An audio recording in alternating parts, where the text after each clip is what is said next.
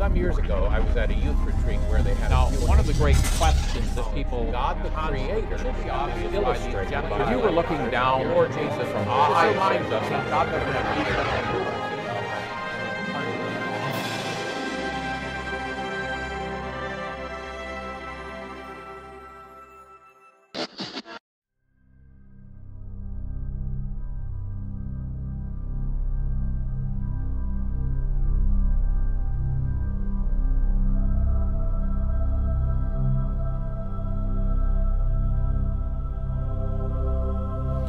here in Ephesians chapter 4, the Apostle Paul has been writing about the Gentiles, and he says, don't walk like the Gentiles, like the nations.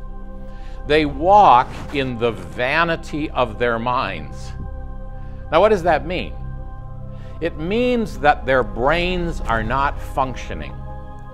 Their brains are not properly registering reality.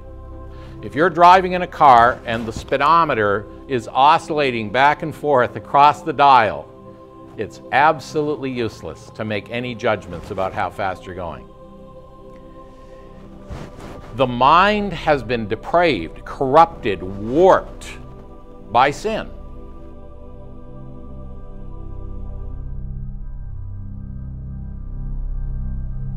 Shortly after I moved to Mississippi, I attended a funeral of a young woman who had committed suicide.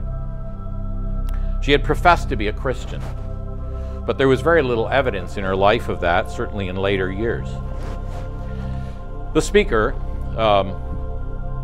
told a story. He said, when the tragedy occurred, I was talking to a man about a spiritual decision that had to be made.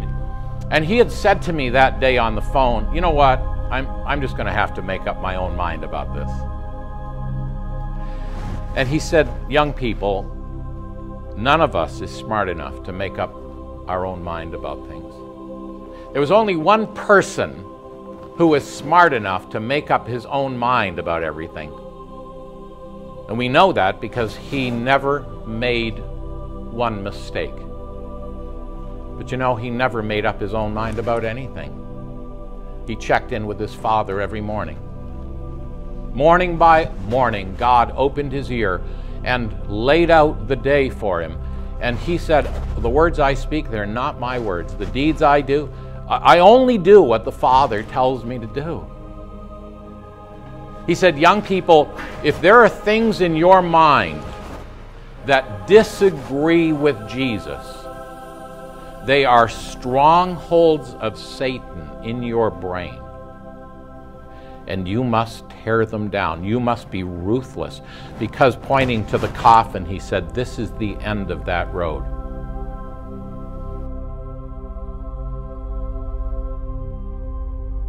Only when our thinking is recalibrated by the Word of God can we make sound judgments.